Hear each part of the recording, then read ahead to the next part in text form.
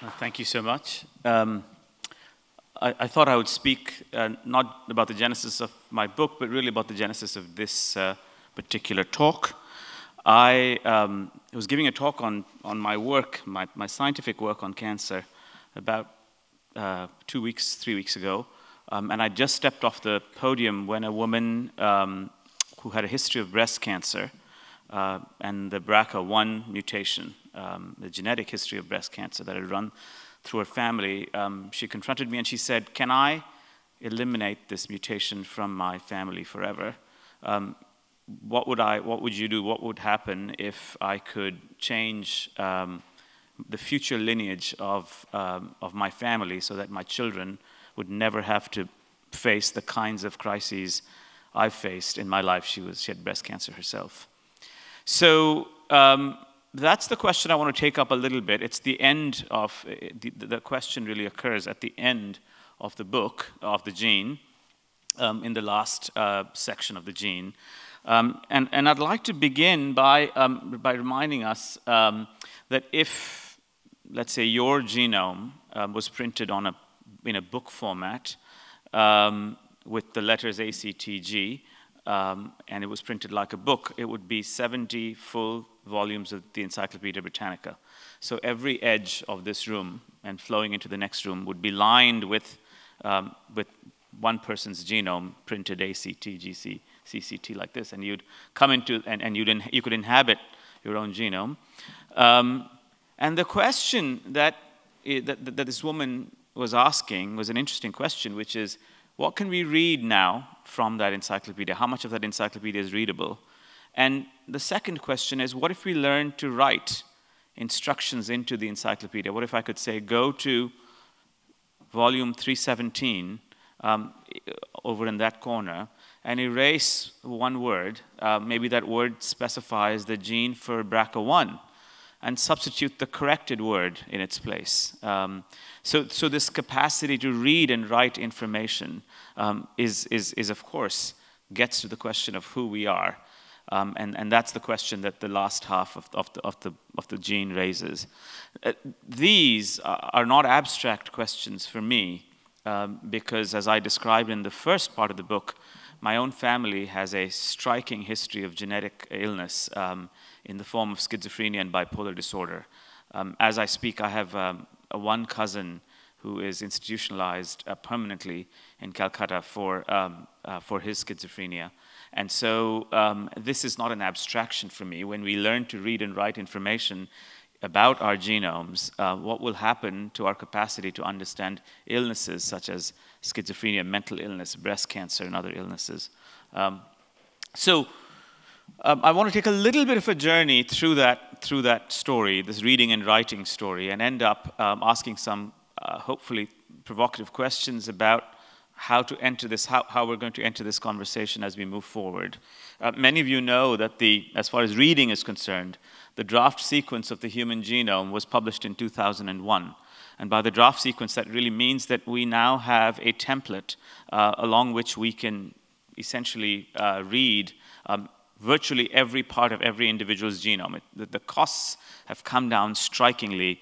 To read the active parts of a single human genome was, would used to take on the order of several million to nearly $1 billion. Now, to read the active parts of a human genome, it takes about $1,000 per person. And that cost will come down even more, maybe by a factor of 10. So we've acquired the capacity to read the genome, and just to remind ourselves, one of the things that's told us is that the difference between you and you really amounts to maybe less than one of those volumes of the encyclopedia. The difference between you and your sibling who has, the relevant difference between you and your sibling who may have a lethal disease, such as cystic fibrosis, maybe 3 or 4 letters in that encyclopedia. The relevant difference between you and a patient with Huntington's disease who will surely die of Huntington's disease is maybe 1 page. And here's what's important. In a time when the word race has overtaken our culture, and dominated politics, the difference between you and anyone else from of another so-called human race may be 4 or 5 pages or 6 pages of that entire Encyclopedia Britannica. It's just a reminder to have some humility about what the genome is telling us about human beings. So this was what had happened by the 2000s in terms of reading genomes, and by the 1990s, we were also beginning to put genetic information into human genomes. This is Jesse Gelsinger. He was one of the first children on whom gene therapy was attempted, an attempt to put a foreign gene into his body. But sadly, he died of that. He was one of the first deaths from gene therapy. So it was a reminder by the late 1990s that although we had learned so much about the human genome, there was yet much to learn. In about a decade since that time, 2 new questions, 2 new frontiers have come about, and this really changes the stakes of what we can and cannot do. And that is that we are now entering a new world. One of them is that we're reading the genome before the embryo or egg is implanted. That changes the stakes because all of a sudden, rather than waiting to read it as an adult, you can make a decision whether to implant or not implant an embryo based on what the genetic sequence is. So to go back to this woman with the breast cancer mutation, she could, in principle, the scientific technology exists in her case, she could choose to not implant an egg or an embryo which carried that mutation. That scientific, we are already there. That technology already exists. And again, going back to Jesse Gelsinger as a different example, in his case, the genetic information was placed inside cells of his body, but that couldn't be transmitted to his child or his child's child.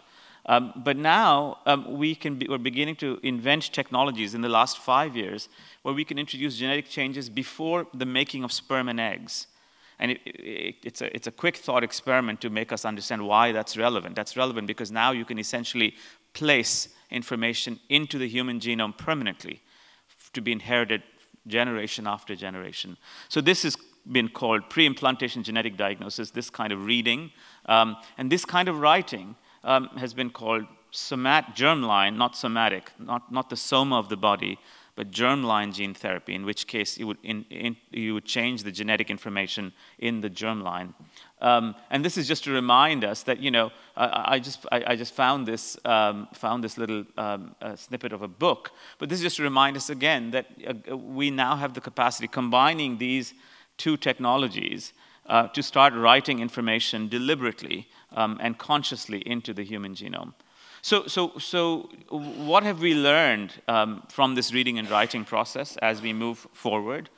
Well, we've learned several things, but here's a kind of important, these are some natural limitations to how quickly and deeply we can intervene. The first thing we've learned is that most human traits are controlled by multiple genes. Most common diseases don't have a single gene. BRCA1 is maybe an exception. Cystic fibrosis is an exception. Huntington's disease is a famous exception. Many have genetic links, but the exact genes are unknown. That's true for schizophrenia. We know schizophrenia is a genetic disease, but really most of the genes for schizophrenia are unknown. There's still a role for environment and chance here. And finally, that when we do move forward with the idea of a genetic report card, it'll only give us propensities and not certainties about our future risks. So these 5 principles are natural constraints as to how quickly and effectively we might wish to intervene on human genomes. Everything that we do won't have, there'll be some natural constraints to what we can and cannot achieve. But that said, while all of these natural constraints are being recognized in terms of what we can do, we are actually moving forward with making deliberate changes in the human genome. This is Jennifer Doudna, one of the scientists, there's a whole group of them, who's been responsible actually figuring out technologies that allow us to essentially, and this is obviously a graphic, but essentially make deliberate changes in the human genomes. As I said, I used the example of a BRCA1 mutation. You could essentially redirect that to a change in the human genome. The last piece of technology that comes into play here is that that would all be fine. We could read and write human genomes, but the capacity to transmit that information into sperm and eggs was missing. And really in the last 2 years, biologists have come upon that piece of technology as well. So we can now make changes, we've learned to make changes in cells that produce sperm and eggs. And once you make the changes, if you could use this kind of making of a change, for instance, into a mutation that causes breast cancer, you would be able, in principle, to create a sperm that now lacks that, that genetic mutation. And if that sperm was to be made into an embryo, you would now eliminate that BRCA1 heritage forever. And that's been finally compounded by the most exciting and the most threatening idea of all, which is that we can now make entirely synthetic human genomes, or synthetic genomes, potentially by making a chemical form of the gene. So the question that's on everyone's minds is, will there be designer babies? Well, the answer is not soon. We've started creating these technologies, but the old questions about eugenics still apply, which is that once we start entering this world, we will soon begin to enter a world in which our aspirations and desires as human beings will be or will not be reflected in what kind of children we have. I'm going to end by pointing out the idea that we're at the edge of this precipice, and therefore the questions of what to do about it have started reverberating widely around the world. And this is one example of a report. This was brought out by the National Academy of Sciences to ask the question, should we intervene on human genomes in a way that allows this intervention to carry forward in generation after generation? And I'd like to end by reading this point, which is, because germline genome edits would be heritable, and now you know why, their effects could be multi-generational. As a result, both the potential benefits and potential harms could be multiplied. In addition, the notion of intentional germline genetic alteration has occasioned significant debate about the wisdom and appropriateness of this form of intervention, because these include concerns about diminishing the dignity of humans, respect for their variety, failing to appreciate the importance of the natural world, and a lack of humility about our wisdom and powers of control when altering that world or people within it. And so the shocking thing about this report, which really made people think, take a step back and think, was that they concluded that in fact, for the first time, they did think it was permissible to make germline genome edits in human sperm and eggs under these conditions, that there be no other reasonable alternative, that the genes result in a serious disease or condition, so-called extraordinary suffering, and that they have a strong predisposition to that disease or condition. So the genie of the gene is now, at least by this recommendation of this report, technically out of the bottle. We can now are allowed to consider making genetic interventions in humans. And the question that I will leave us with is a question that I think all of us need to participate in, which is, what is the future of an organism that has learned to decipher the code of its own instructions? That's the question implicit in the gene, and I hope that we can use the book and many other books to really think about what happens next. Thank you very much.